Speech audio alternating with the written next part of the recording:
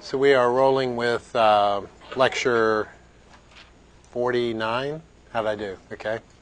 Actually, I think today is day 59 of a 71-day semester, so we're getting there. So we basically, this chapter is the end of this course, because when you get in chapter 9, that is Math 242. So there's a lot to do and some, I think, really interesting stuff ahead. Let's finish up Power Series, at least this particular version of Power Series. We'll continue with that, kind of another look at Power Series, more specific to certain functions and using higher order derivatives of those functions. Actually, in a sense, figure out how it is that your calculator probably does sine problems and cosine problems and inverse tangent problems and all those other things that we think our little machines are so smart. But they are stamped with an algorithm that we can figure out. In fact, we can use, we probably don't use the 9th derivative or the 11th or the 13th derivative, but it can be done, and we'll see how it is that calculators probably come up with some of those values. We are differentiating and integrating Power Series. So let's say that we have a function that in kind of closed form as opposed to expanded form, c sub n x minus a to the n. So we've got a power series in x minus a. If we start at 0, then our first term is just a constant and does not have an x minus a in it. And if we let this thing run to infinity, not that it converges for all values of x, but we can certainly find the values for which they do converge. If we want to take the derivative,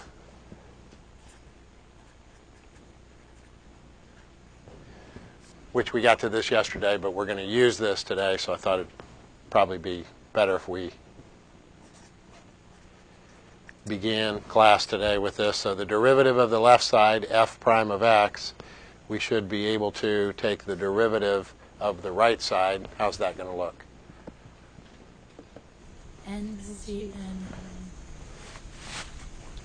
x minus a the n plus 1 or minus N minus 1. And where do we want to start n? at 1. Okay. I think we decided we could, in a sense, start it at 0, but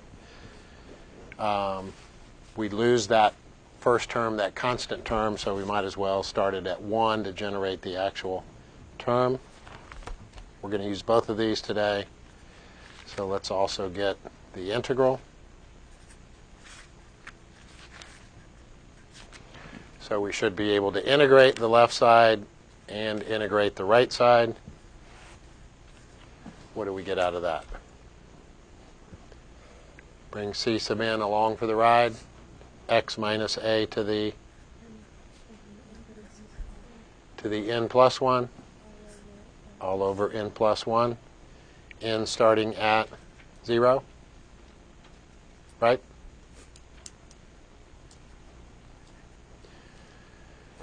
And when we do the integration, there's the possibility of a constant. Try to get at least one example today of how it is that we evaluate that constant and how that changes from one problem to another. So we can integrate the kind of the argument of the description of the kind of infinitely termed polynomial, if you want to refer to it as that. And we can differentiate and integrate that. So I think we had an example that we had started. We have a function that looks like this. I posed the question, what does this look like? How is that related to our original function, 1 over 1 minus x? Somebody said it's that function squared, which it is, but we're going to have a hard time squaring the sigma notation description. It just so happens that this is the derivative of that, I think we validated that, didn't we? Derivative of that is, so the function is 1 minus x to the negative first, negative 1, 1 minus x to the negative second times the derivative of what's inside.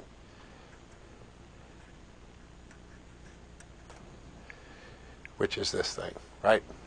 1 over 1 minus x, that quantity squared. So we already have a power series for this. In fact, we started class with that yesterday. What is the power series for 1 over 1 minus x? Okay, and I'm going to leave the 1 out.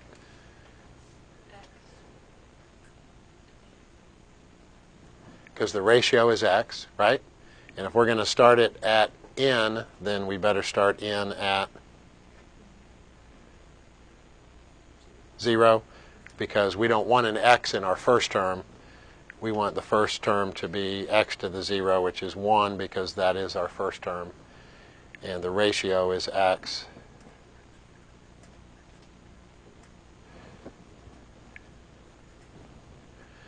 So if that's 1 over 1 minus x as a power series, and we want the derivative of that,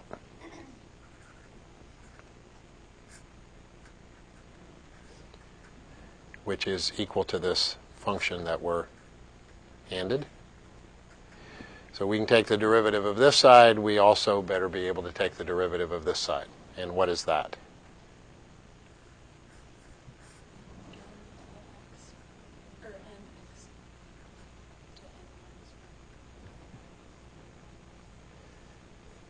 And we're going to lose that first term, right? Derivative of the 1 is going to be 0. So the first thing we want to generate is the derivative of this. Derivative of x is 1, so we can start in at 1 and do that. Does that work? So we were handed this problem. We actually said a couple things that we think it is. We thought it was the original function, the 1 over 1 minus x, the quantity squared. Probably not going to get us anywhere, so it's got to be the derivative of or the integral of something. This happens to be the derivative. So we just differentiate it in its closed form, and we should be in business. I don't think it's a waste of time to check a couple of values. When n is 1, what do we get?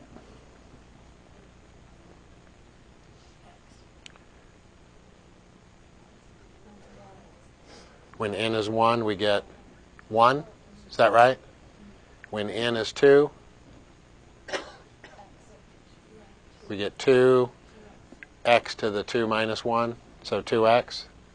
How are we doing so far? Okay, when n is 3, we ought to get a 3 and an x to 1 degree less than that. So the derivative of that is 0, which is certainly present here. Derivative of that is 1. Derivative of that is 2x. Derivative of that. So it looks like it's going to generate the right power series. Questions about that one?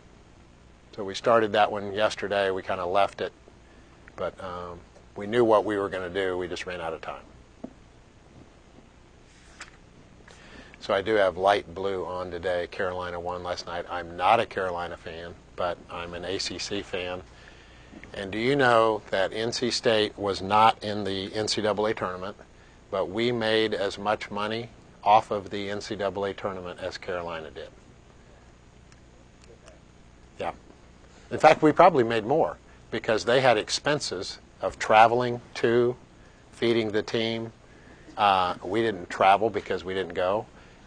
So we didn't have any expenses. What they do in the ACC is we had 7 teams in the tournament. So every time you have a team play a game from your league, at least in our league, the ACC, because we share all the revenue equally, all 12 teams. So 7 teams made it. 4 teams didn't get past the first round. Duke played 3 games. Is that right? I think they played 3 times in the NCAA tournament. Carolina played 6. Maryland played 2, I think. So each one of those times we have a team playing the tournament, it becomes like a share of the total revenue. So I think it's either 16 or 17 shares that are equally divided amongst the ACC. So we actually made as much money off the tournament as anybody else, and more than teams that actually played. Not that I like it that way. I'd much rather have it that we go somewhere and play. That'd be a lot more fun. But it does help the league when the ACC team wins. And I don't know if I mentioned it in here, but when I was a high school basketball coach a long time ago, it feels like a previous life ago, Roy Williams was also a high school coach, and we used to work camps together. And a lot of times we would play poker in the evenings when the camp sessions were over at Carolina. He was I guess he had just graduated from Carolina. He was a walk-on player there, and we used to work camp and play poker in the evenings till wee hours of the evening. And he is a really good guy. It's kind of hard for me to cheer against Roy Williams, except when we play him. I really like to beat him, but when we're not in the game, I'm a Roy Williams fan. He's a good guy. Now they'll probably take this show off the air, that I say that Roy Williams is a good guy. Next example. Natural log of 1 minus x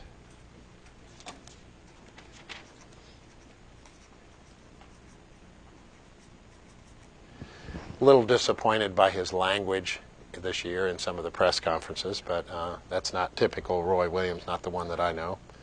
That was kind of disappointing.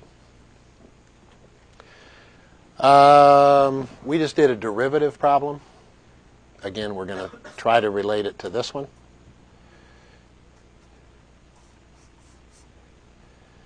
And we decided that was x to the n. So there's what we're trying to use to find a power series representation for natural log of 1 minus x. We just took the derivative of this side and took the derivative of this side. We're moving on to a new example. Any guesses? Okay. Both of those I think we can use substitution just to make sure we have what we think we have, and integral. Let's see if we can integrate this thing, this left side description, 1 over 1 minus x. Is that, I'll put a couple question marks here, is that the function that we want? How many of you think it is? It's close. Okay, some of you are thinking through it and thinking we need a negative. So if we let u, which was the other suggestion, equal 1 minus x, du would be negative 1 dx. So there's our u value. It looks like we need a negative 1 and a dx. So we'll multiply by negative 1 outside and negative 1 inside.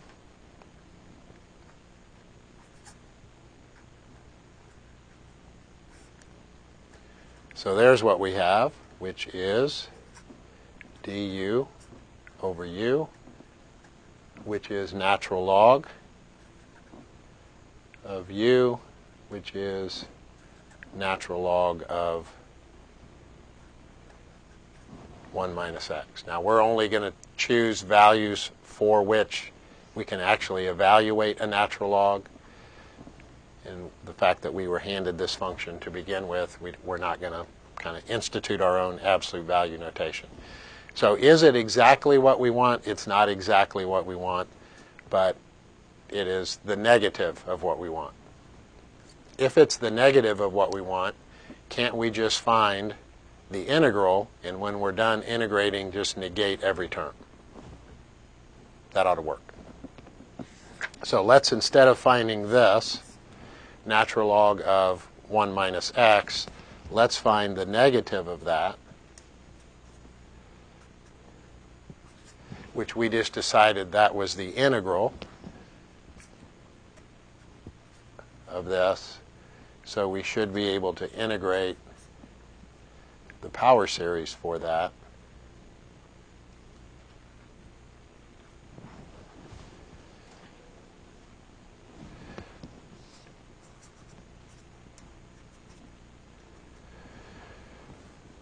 this is kind of, we've already done this work, so we know that, but now that gave us the right to use this particular power series. How do we integrate it? What's the integral of x to the n?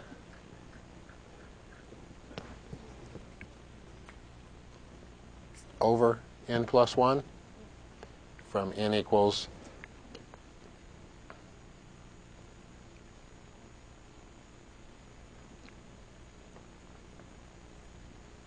0, right? 0 is going to, so the first term of this is what? X to the 0, which is 1. We're going to integrate 1, so we want our first term of this to be x. N equals 0 generates x to the 1, right? X to the 1 over 1, and that's what we want, so n equals 0.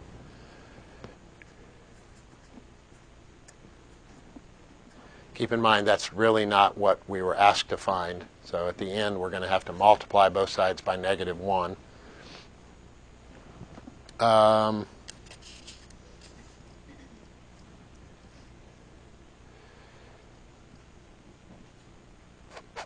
Let's write some of this out. Actually, let's write it out up here. What would this first term would be? X. Next term. Over 2, x cubed over 3, and so on.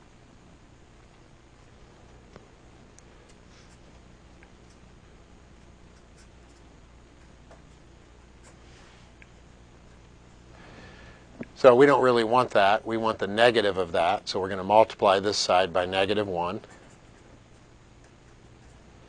Therefore, we need to multiply this side by negative 1.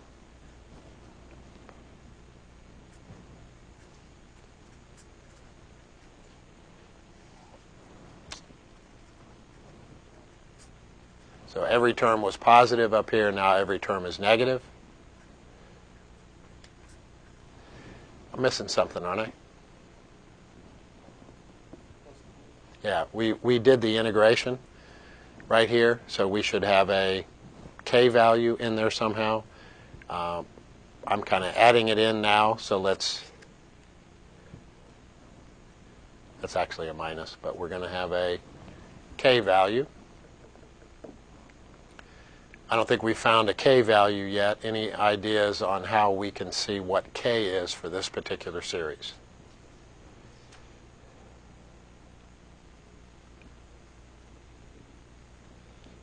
Somebody said yesterday when we wanted to find a c or a k value, we could,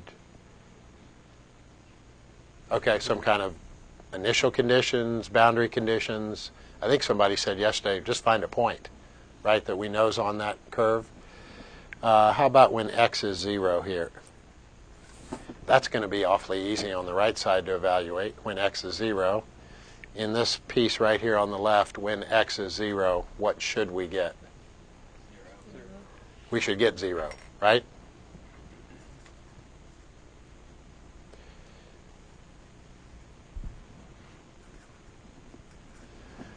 So when x is 0 on the right side, we better get 0 on the left side. I don't know if I need to write that out. If 0 is going to be on the left side and every term that has x in it is also 0 because x itself is 0, doesn't leave a whole lot of room for k, does it? K is 0. Is that correct in this problem? So these two things give us the fact that k is 0, so we don't need to include it on this particular problem anymore.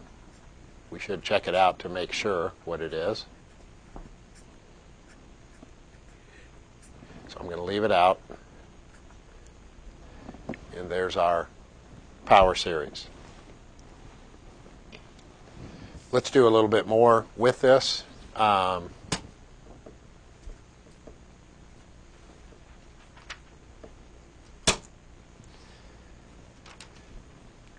Let's put in, did we, I guess we didn't on this one. What's the interval of convergence for this?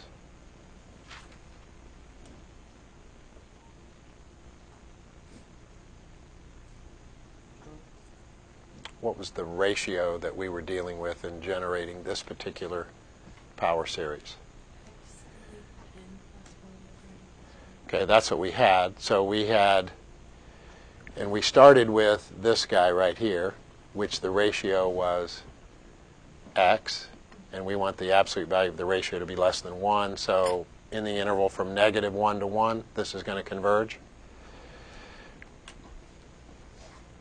So we want to stay in that interval. Let's choose a value x equals 1/2. And let's see what happens.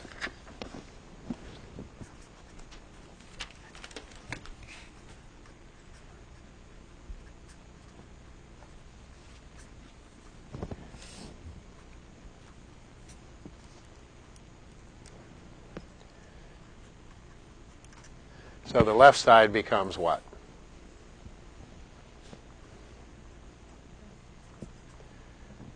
One minus 1/2 would be 1/2, natural log of 1/2. And I guess I just have to put an x value of 1/2 every time I see an x, right? On the right side, if x is 1/2.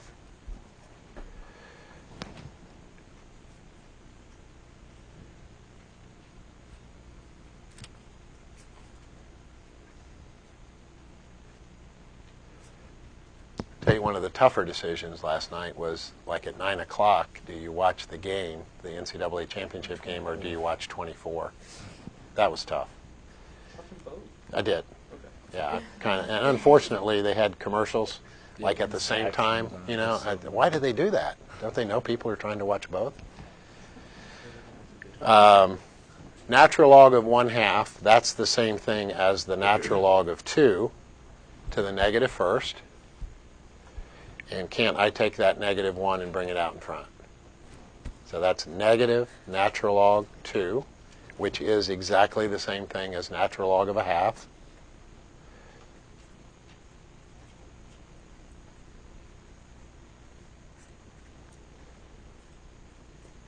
Kind of worried about Jack Bauer. He's been exposed to that. Oh, sorry. You haven't seen it yet? Well, but you knew that from last time. Oh. Got a bunch of negative signs. Could we multiply both sides by -1 and say natural log of 2 is 1/2 plus 1/2 squared over 2, 1/2 cubed over 3,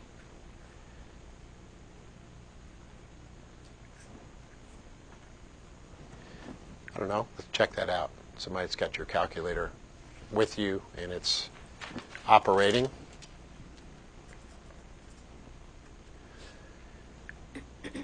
So we've got a 0.5. We've got 1/2 squared, which is a 1/4, divided by 2, which is an 1/8, which is 0.125.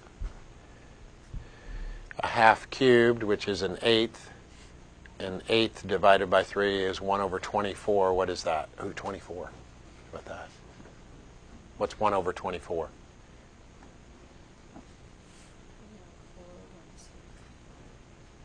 1/6 repeating? And then 1/2 to the 4th, that'd be 1/16 divided by 4, 1/64.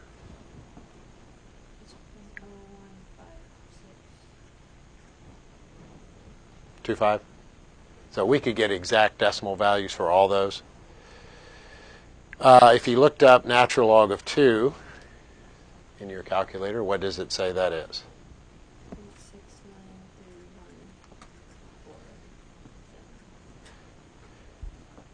Okay, how are we doing with those? If we add those together, are we getting closer and closer to the value that our calculator is giving us for the natural log of 2?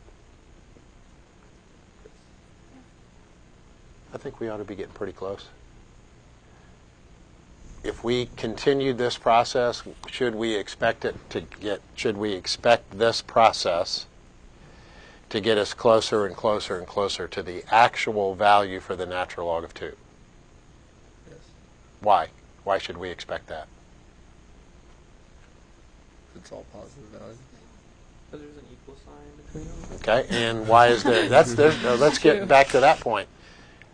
Equal, okay? Because it's equal to that, we said it was going to converge, right? So this thing, if we let it go all the way to infinity, it does converge to the actual value for natural log of 2. So it is basically that. It is a convergent power series. If these are the values that we got by plugging in x equals 1/2, which is in the interval of convergence, it eventually does have to converge. How close are we with those four? 6, 8, 2, 2, 9. All right. So we've only got 4 terms. How many are we missing? Just an infinite number. They're not going to be huge, but they're not minuscule either. I mean, the next one is 1 over 32, 1 over 160, I think is the next one. Does that sound right? I think that sounds right. So, thing is, they are convergent. They are useful. I'm not going to say this is how your calculator figures out natural logs, but it's not too far away from how your calculator figures out natural logs. We'll see a little bit more of that when we get to Taylor and Maclaurin series.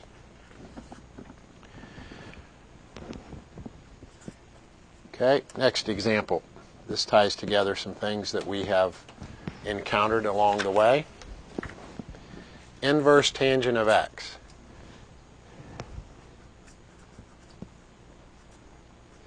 Isn't it true that the inverse tangent of x is the integral of 1 over 1 plus x.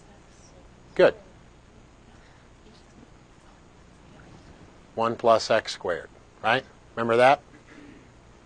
And we could validate that because of the derivative of inverse tangent is 1 over 1 plus x squared. Therefore, the integral of 1 over 1 plus x squared must be back to the inverse tangent. So if we had this function, could we write a power series for that function? Is it something in that form? Because we did some of this yesterday.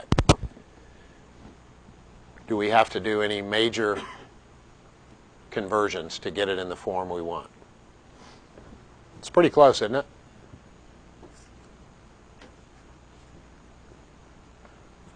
Is that it? Right? Convert the plus to minus a negative. So this ought to be the first term. There's kind of the key to getting it in the right form. We've got to get a 1 in that position, which we now have. So it looks like the ratio is negative x squared.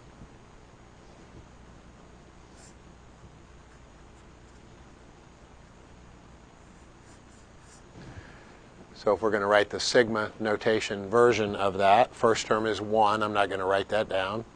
Ratio is to the n, right?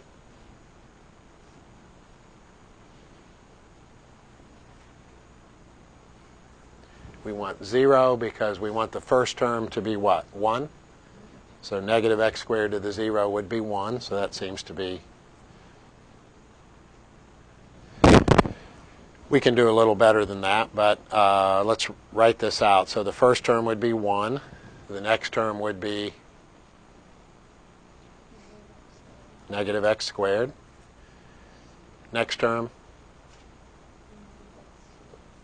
negative.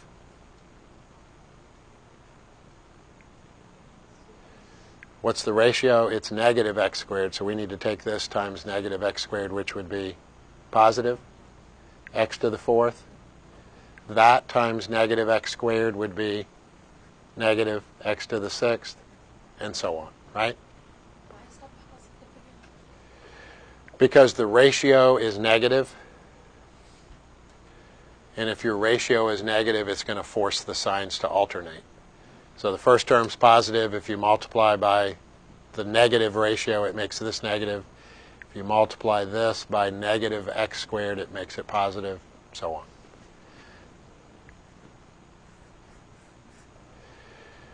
We did a little bit of this yesterday.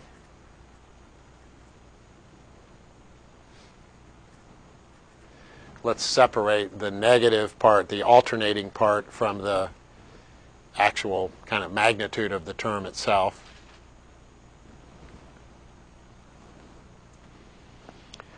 And let's clean that up just a little. X squared to the n is really what? X to the 2n. That's right, isn't it? I mean, the negative 1 to the n causes the signs to alternate. If n starts at 0, the first one ought to be positive, which is correct. And then it's just the exponents are going up by 2. From n equals 0, doesn't have any x's. The next one ought to have an x squared, an x to the 4th, x to the 6th, and so on. So that seems to be correct. So there's 1 over 1 plus x squared. What do we want out of that to do the problem that was handed to us originally? We want to integrate it. We want a power series for inverse tangent, which is the integral of 1 over 1 plus x squared.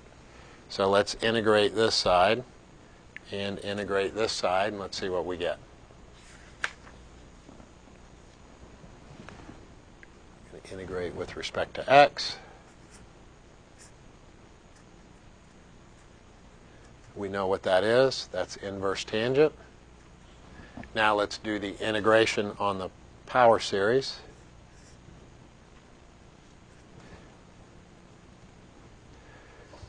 Do we just bring the negative 1 to the n along for the ride? When we integrate something, are we going to change its sign? Its sign is going to stay the same, right? If it was negative and we integrated, it's still negative. So we don't want that to change, but we do want x to the 2n to become what? X to the 2n plus 1 divided by 2n plus 1. Does that seem right? Right? Add 1 to the power, divide by the new power. Wait. Okay, that's the next thing I was going to ask. Is that's what was happening to n. N was being doubled. Let's see if it gives us what we want. When n is 0, so we're going to integrate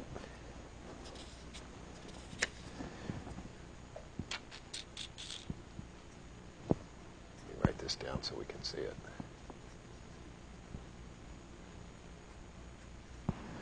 There was our series. So we're going to integrate the first term, which is 1.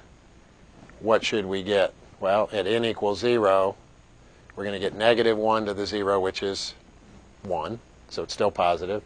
When n is 0, 2 zeros plus 1 is x to the 1 over 1. Isn't that what we want? Okay? Now let's see if it gives us what we want here. When n is 1, negative 1 to the 1 is negative, so we do want that. And when n is 1, that'd be 2 1s plus 1. That'd be 3. Is that correct? X to the 3 over 2 1s plus 1. Isn't that going to give us what we want? So we really do just want the power, whatever the final power was, to go up by 1. So I think this is what we want. Yeah, I just realized all it does is change the starting position. Right, So. right. So you could do what Noah said, except then you're going to have to start it at 1, right? Yes. But this will work. We just want to take the power, which was 2n, add 1 to it, divide by the new power. That should work. So it seems to be generating. I think that's probably a good thing to do, is to see if it's generating the first few terms. Doesn't take but a few seconds to do that. Seems to be the correct power series. Don't we need a arbitrary constant over here?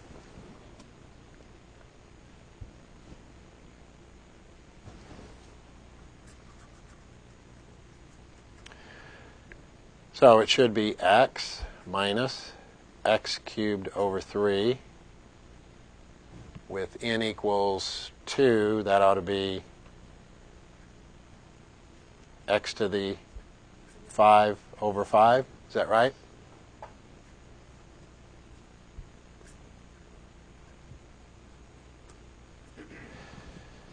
So how do we evaluate what k is. We can't always assume that it's 0, but it might be 0. Okay, let's just pick a value. Let's say x is 0. So if x is 0, that's, by the way, a nice convenient value because it causes all these terms to disappear. What is the inverse tangent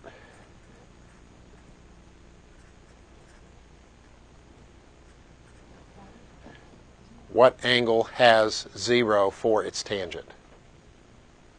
Isn't that what inverse tangent is? You're searching for the angle. What angle has 0 for its tangent? So here's a tangent graph.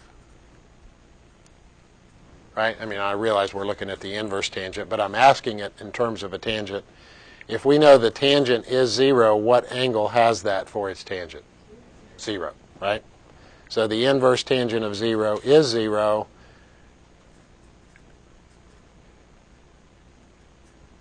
So what's that say that k is? K is 0. So we can leave that out. So we have a power series for inverse tangent.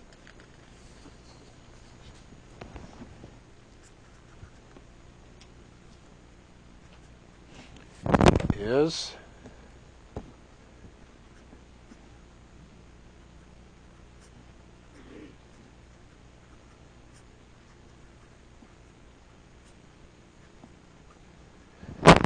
let's check it out and see if it works. We know it does with 0. That's not necessarily going to tell us anything. Inverse tangent of, I don't know, what's a common value? What angle has 1 for its tangent? What's the inverse tangent of 1? So you're trying to think of the angle such that when you take the tangent of that angle, you get 1. 5 over 4. 45 degrees is the degree equivalent, but we're going to work in radians, so it's pi over 4. So the inverse tangent of 1 is pi over 4. Well, for x, we put in 1 on the left side, so we better put in 1 on the right side.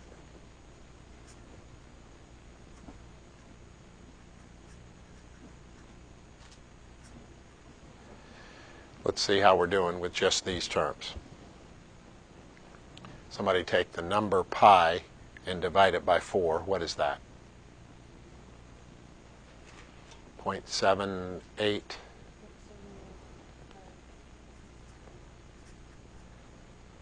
That's an approximation for that. So I guess we're approximating now. So we've got 1 minus 1/3. Remember that whole mentality of how these alternating series progress? 1 was too much, right? So then we subtract some away. Oh, we subtract too much, right? So then we better add something back in. But lo and behold, we add too much back in. And let's subtract some away. What's 1/7? 0.14.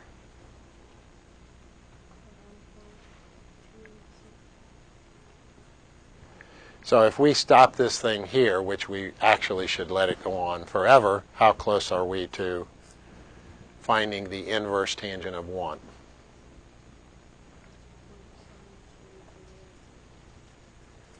Okay, and we're not very far into this infinitely termed series.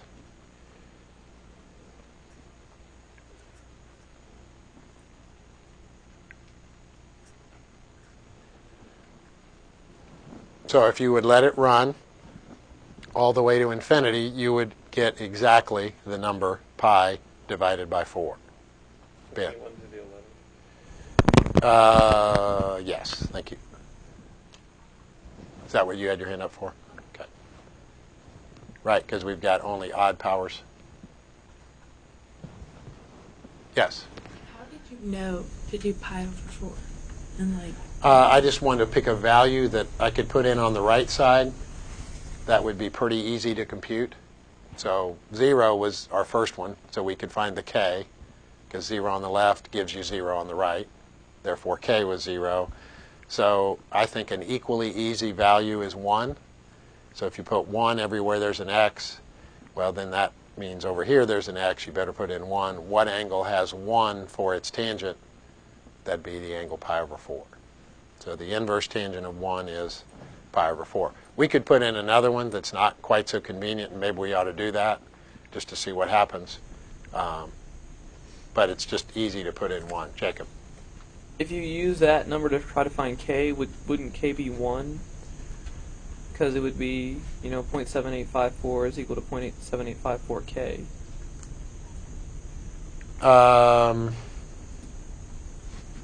It's plus K. Plus k. So the k would be 0. Oh, okay. That's good. You okay Yeah. with that? Okay. Because I wasn't really following where that question was headed, but if you're okay with it, then okay.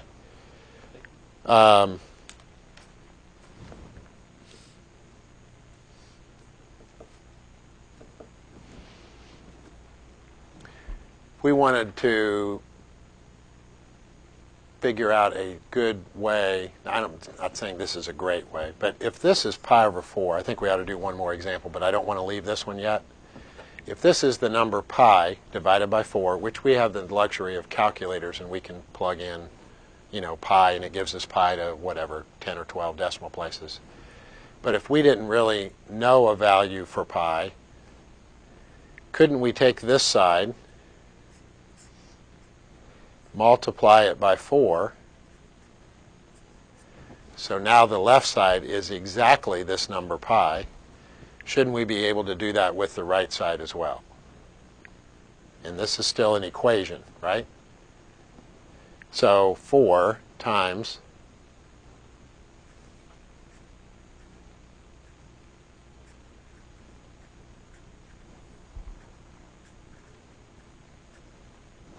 shouldn't that work? Shouldn't this thing give us a value for pi if we let it go long enough? So they have the value for pi figured out to, what, hundreds of thousands of decimal places? Think this would be a way we could figure pi to hundreds of thousands of decimal places? Maybe. I wouldn't want to do it by hand, but we could set up a supercomputer to do this all the way out to several 100,000 decimal places, and it ought to give us the value for pi.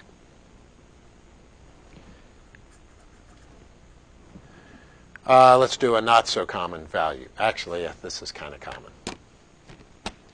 I'm going to opt to not do that, okay? So we could put a value square root of 3 right here. What angle has the square root of 3 for its tangent? You give me that trig look every time we go into trig. That vacant, distant, trigonometric look. So if I put in square root of 3, what angle, common angle, has the square root of 3 for its tangent? 60 degrees would be the degree equivalent. What's that in radians? Pi over 3. Pi over 3. So I could use square root of 3. That's a little bit of a hassle on the right side, isn't it? To use the square root of 3. Because everywhere there's an x, we've got to put in a square root of 3, because I put it in over here.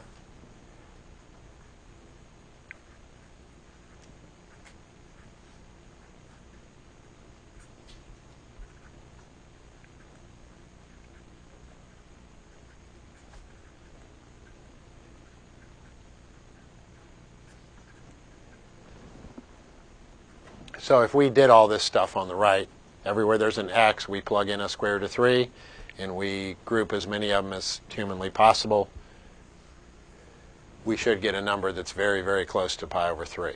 Okay? That's kind of a convenient value. Let's take a value that's a little easier to use on the right side, but maybe not quite as convenient. So let's say we want the inverse tangent of 2.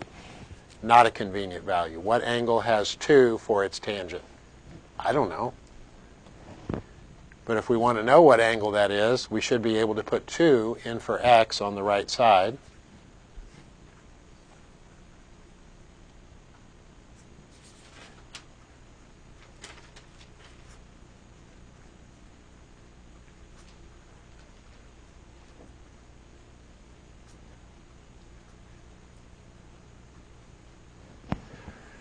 So without knowing what the inverse tangent of 2 is, we want to check this when we're done, but it should be 2 minus what? 8/3? Plus, we got a problem. What's the matter with this? It's not working. Is this bigger than 1?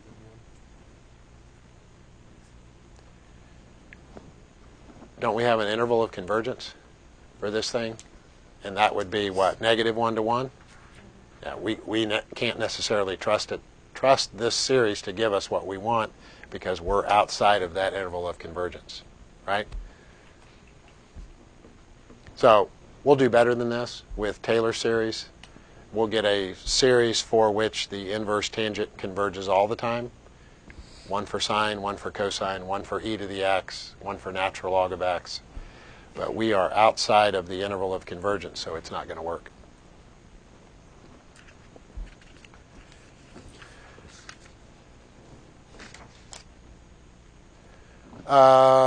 Let's get about a minute of this. There is one more, I think, a very good example problem in the book. Let's get a first look at it. We don't have to do everything that they do in this example. But let's say we're handed this problem. How could we use what we've been doing today thus far to integrate 1 over 1 plus x squared? Okay, we could say it's one of these, which it doesn't take much.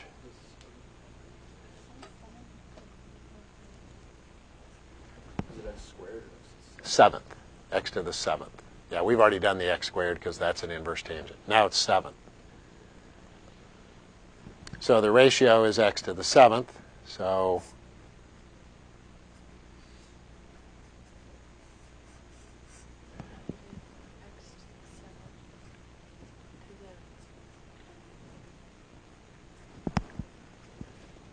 and again, we could separate the -1 to the n.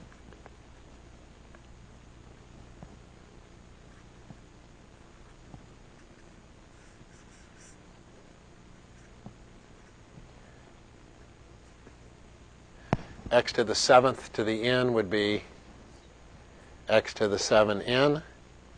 All right, we want to integrate that.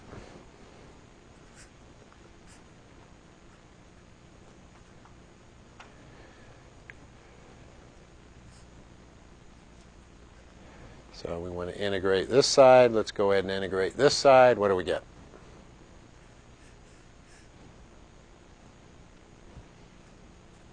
Everything stays the same sign. X to the 7n plus 1 over 7n plus 1.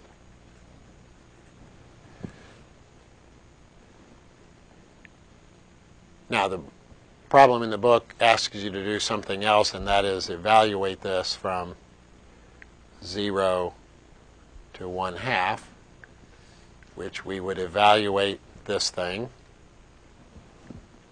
at 1/2, which means you put a half in where there's an x. If you subtract from that what you get at 0, well, at 0 you're going to get 0, so you don't have to worry about that. And then it talks about accuracy. What we end up with is an alternating series. Pretty clearly it's alternating. And if you want a certain level of accuracy, how do you get the level of accuracy that you want from an alternating series? It's the alternating series estimation theorem. What's it say? You're never any further away from the actual sum than the value of the next term. So if you want, I think in the book it says 10 to the -7th level of accuracy, then you search for the first term in your alternating series. You don't have to search very far in this one. I think it's the 4th or the 5th term, such that the magnitude of that term is smaller than 10 to the -7th, which is 0.6 zeros and 1. I think it's the 4th or the 5th term. So you can go back and use things that we've already encountered, for example, the alternating series estimation theorem to help us approximate, because it is an infinite number of terms. We're not going to be able to find them all by hand. All right, we will start Taylor and Maclaurin series tomorrow.